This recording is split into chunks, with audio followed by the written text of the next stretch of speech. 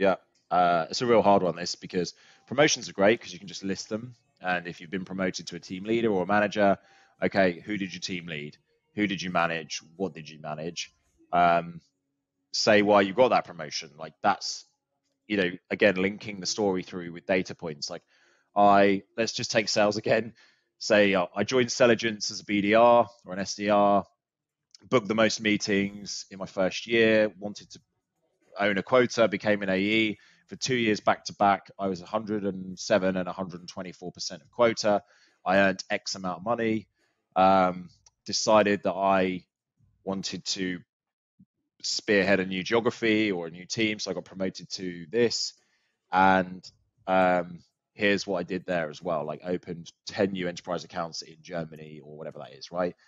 Everything is like data linked, pops off the page. Like you don't need a whole bunch of words to say that. You just have bullet points of like, did this, this happened, did this happened, got promoted, did this.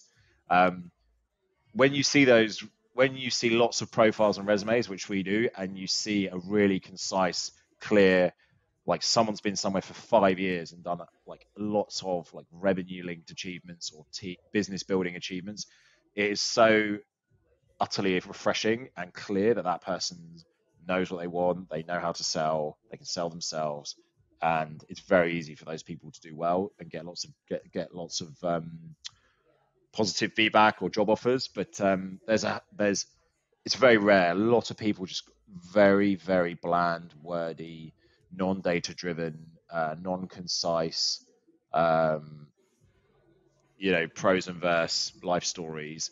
Um, that's not what this is all about. This is all about, just think of it like a product specification or executive summary or a business plan, like just bullet points. That's really what your resume should say, with like deal examples, revenue examples. That's what like hiring for sales is really about. So yeah, I think like if you can just show the evidence, again, like customer references, um, is another proof of success, testimonials, proof of success, renewals, whatever it may be. Spell it out, like get it written in a nice, concise format so that you can just talk about it, show it to people, take it with you.